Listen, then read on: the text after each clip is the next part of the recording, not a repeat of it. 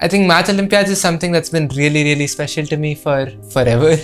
I remember I was starting off in like 7th grade or something, and it was just something that I found interesting. It was something that I got a little bit of thrill of. I was just trying to do my best, but today I am the director of the Sophie Fellowship. Wonderful. And now I think the stage has come where I'm also sort of retiring from the director and someone else from the team is taking You're over. retiring at 17. Like the general, this thing is once people go to college, they give it to the next generation. And Right. Did you write JEE exam? No, I didn't write the JEE exam, but I was preparing for it actually. I took the sort of in between where I said, okay, I will prepare for JEE, but I will also prepare for Math Olympiads. Math of JEE is a lot more about speed. It's about getting the answer fast. Doesn't even matter what methods you use. You could be like just guessing the answer or something. There's a lot of formulas and stuff involved. And then this is the first problem. And I'm like, huh?